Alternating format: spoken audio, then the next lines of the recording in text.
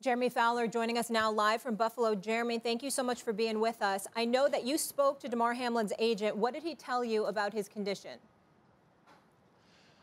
Well, Molly, his agent Ron Butler told me that Damar Hamlin has received less oxygen in recent hours and days, and that's a good sign because he was on 100% oxygen, so things have improved closer to around 50%. They're closely monitoring his lungs, but overall there is cautious optimism that things are improving. So Butler said they just have to wait and continue to pray. Thanks for being on the show. Since you arrived in Buffalo, how would you describe the atmosphere there? Can you give us paint a picture in that regard?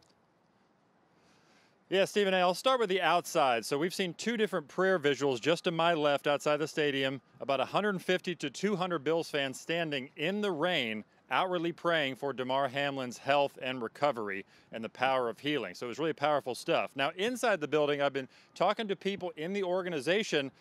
Yesterday was rough because they went to a team meeting around noon, players and coaches. A lot of them had no idea what was going on or how he was doing, their friend and teammate. And so they were a bit of a mess. And, you know, they're still scared and a bit of a mess, but I'm told that they've gotten recent updates either from the family or from the team that things are, you know, trending a little bit upward. And so they're in better spirits and in a better place today than they were yesterday. Jeremy, of course, this question pales in comparison, but as far as the on the field, the NFL announced yesterday the Bills-Bengals game would not be resumed this week. What sense do you get regarding the possibility it could still be played down the road?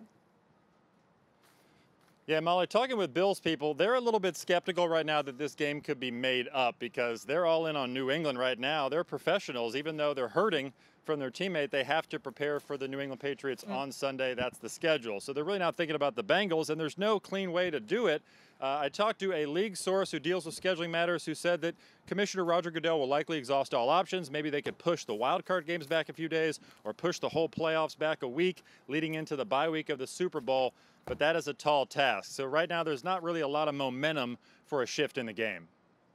Jeremy Fowler with the latest. Jeremy, thank you so much. We'll talk to you soon. Thank you.